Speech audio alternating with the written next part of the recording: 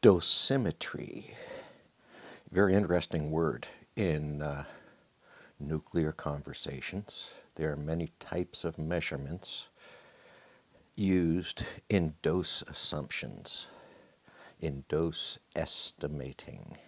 And the better the estimate, the more accurate the estimate, the better we understand the effects of something. So this dosage idea.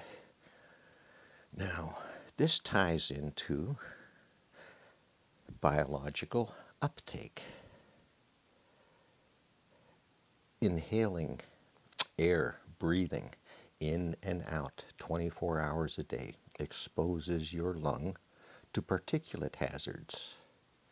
Recent decade, EPA has focused very much on particle size conversations. This is hugely important. The second aspect of the conversation is, what are those particles? And by particles, I mean molecules and whatever floating, the little air, that the moisture, humidity in the air carries particles. The air itself carries particles. You can go look that up yourself. So breathing in and out is a form of dosimetry. It's why inhalants work. You're dosing yourself. Inside of that dose is a biological uptake path, how those chemicals move through your body. When you eat and digest something, all of those minerals, the elements, the chemicals, your body tries to unbind them, make them into something they can use, or excrete them in your waste. Excrete them through your sweat glands even. Excrete these things through, yes, your normal blowing your nose. The hairs, those fine hairs up in your sinuses, are part of the filters to help you be able to breathe in this world, although we've pretty much evolved out of the huge hairy proboscises. But I could grow a mustache. So, biological uptake. They talk about biological half-lives, how long something is in your body, because this is mineral studies. This is like the study of iodine. People with iodine deficiencies tend to get goiter. People in nuclear fallout areas tend to get what looks like goiter. There is a confluence of events there. One is related to the other. Both of them are thyroid physics.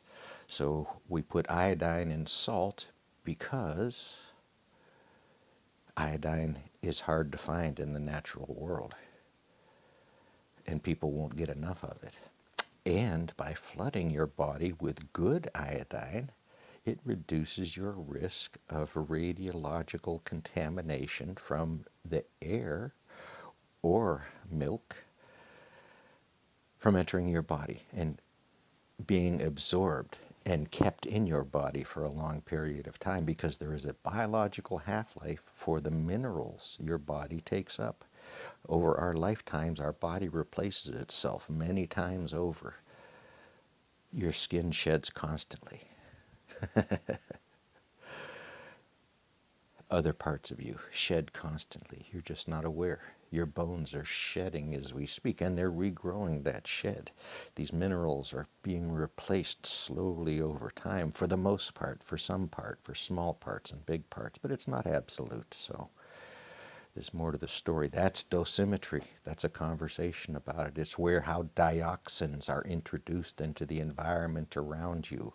This isn't just about nuclear waste. It's about that tailings pond that leached into the drinking water, and all the heavy metals that became available, biologically available to anything in, on, or around or using that water. This is how these systems work, these massive Earth systems. This is why it takes global treaties, conspiracies some people call them, in order to manage these aspects of the world around us. Constraints placed upon industry for the human good. Global, it's not a, it's how shit works.